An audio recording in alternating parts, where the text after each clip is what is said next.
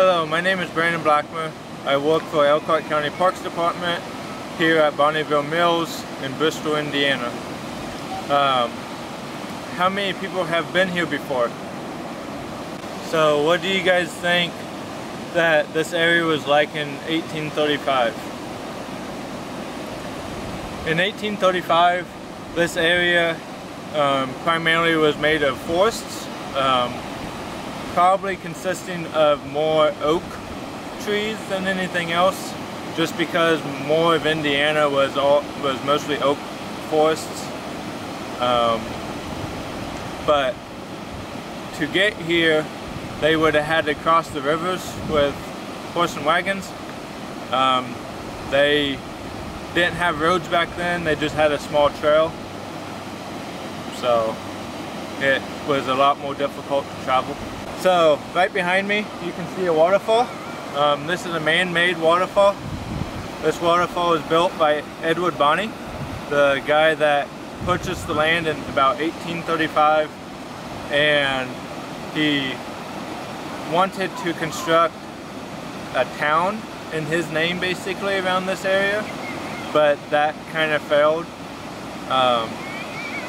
So instead he had a grist mill built, and he had to build this dam so he could use the mill race, which is just over there. The mill race is what brings the water to our grist mill.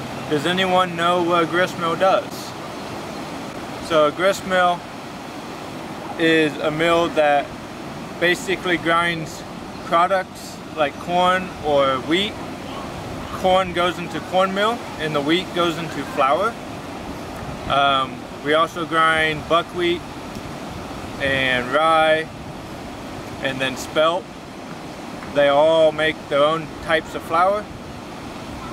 So we will be going and checking out the mill right now.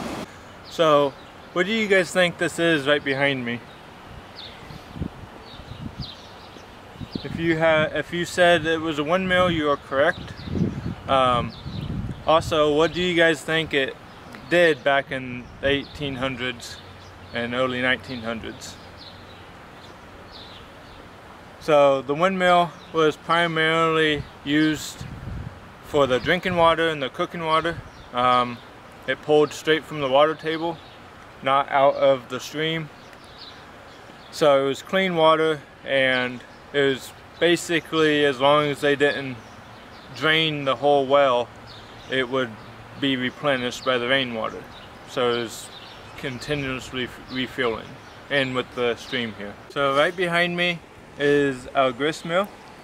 The words on it say Bonneyville Mills.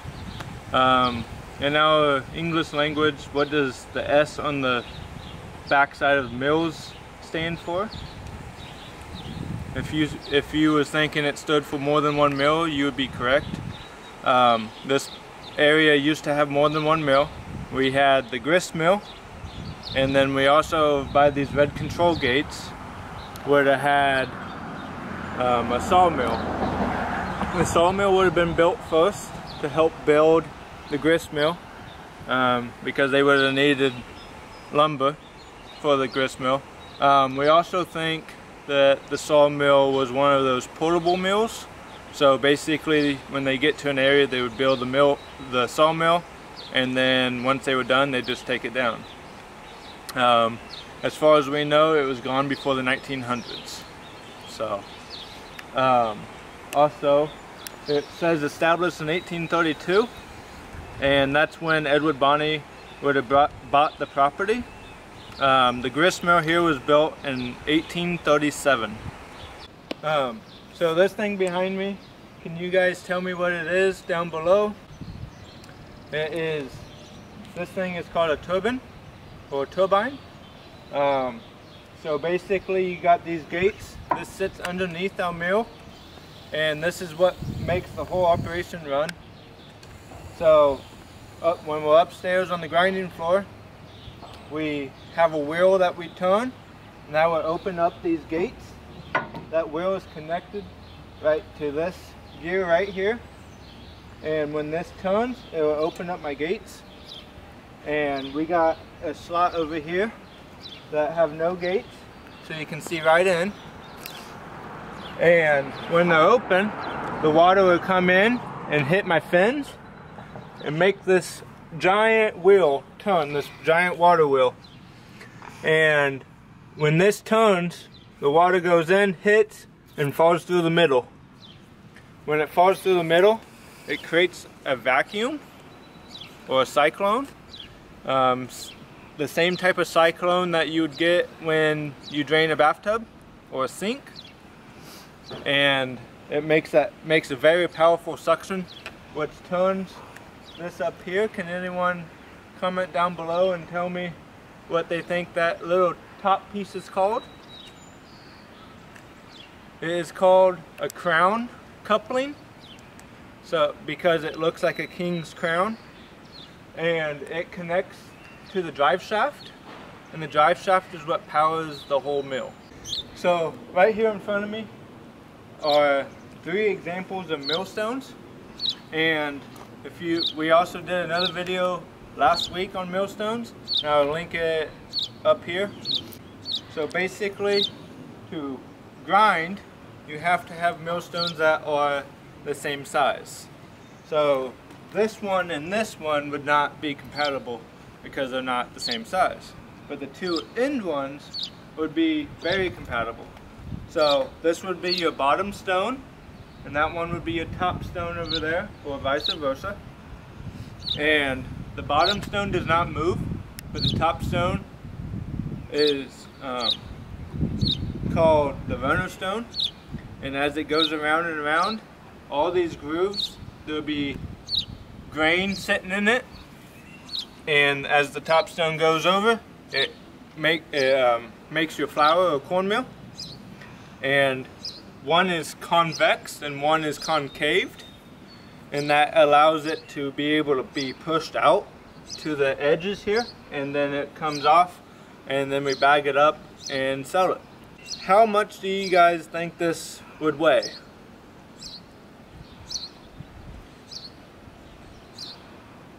So they weigh approximately 2,000 pounds or 1 ton. It can be a range of 1,800 to 2,000 pounds. So they're very heavy, and just like our last video last week about millstones, you can tell that they are not one continuous piece like this one is. This one is one continuous piece. There is no breaks, and that's how that one was made. This one, these are French burr stones that we talked about, and it was much easier for the settlers to move these stones because they would come in pieces, and the pieces are not 1,800 pounds each. So it makes it a whole lot easier on wagon. So right behind me is the main part of the mill race. So this is where it enters the mill, and when it goes inside the mill, it hits that turbine that we talked about earlier, and that's how we power up the mill. Also, once it enters the mill, of course it has to exit the mill. It exits the mill by the tail race. So the mill race is entrance, tail race is right over here, and it is the exit for the mill for the water that we use. And then over here is our dam, and this helps dam up the mill race basically, and helps us get the right amount of water that we need. So one more thing about the dam here is if we would open it up, it would drain this mill race in about 15 to 20 minutes, and then as soon as we closed it, it would be back filled up like it is right now in about 15 to 20 minutes. That's how much water goes through here. On our next video, we will be going inside the mill. So stay tuned for that video. This is part 1. That would be part 2. Thank you for watching.